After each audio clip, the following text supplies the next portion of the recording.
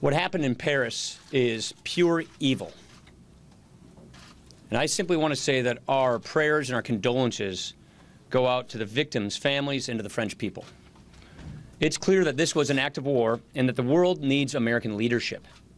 The National Defense Bill that I will sign later today requires the President to come up with a plan for defeating ISIS. Not just containing, but defeating ISIS. Our nation has always been welcoming, but we cannot let terrorists take advantage of our compassion. This is a moment where it's better to be safe than to be sorry.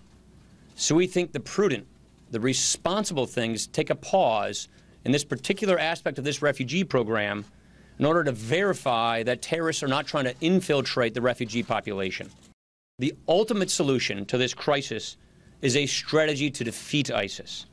All of this rises above politics. This is not about politics. This is about national security. And so we will invite all of our colleagues, Republicans and Democrats, to work with us quickly to address the urgent nature of this situation.